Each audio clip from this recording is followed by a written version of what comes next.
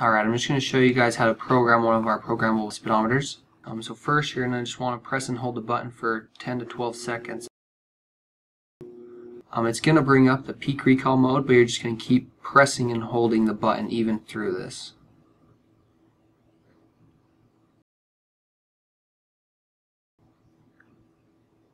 Alright, so we're in the calibration settings. I'm going to show you the PPM first, and we'll show you how it changes.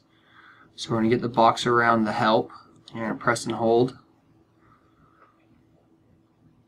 And you guys can see on the PPM it says 29549, and that's the number that is programmed into the gauge when you'll receive it. So I'm just going to let it time out, and then we're going to go into the programming mode. I'm going to press and hold for 10 to 12 seconds once again. Alright, I'm going to press the button, get the box around the PPM, press and hold on the PPM, and I'll go in the calibration mode.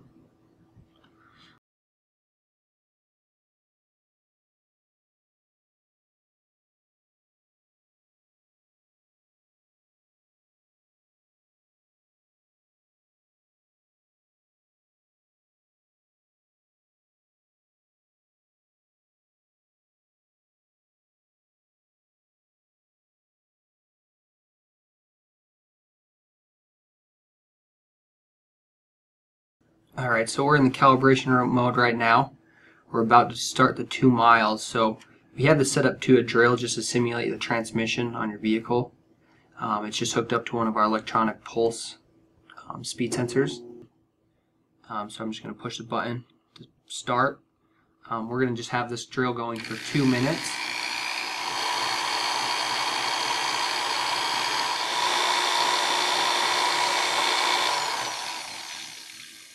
Alright, so we just got done with the calibration mode. I'm going to press the button right now to end the programming. Alright, and I'll say complete for the calibration, and you calibrated your gauge. I'm just going to show you how the PPM has changed. Alright, so I'm going to press and hold and go into the help menu.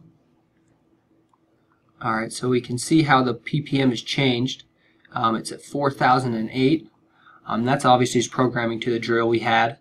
Your number is probably going to be a little bit higher, could be a little bit lower. As long as it's in the range between 500 and 250,000, that means you know you got a correct calibration with the gauge.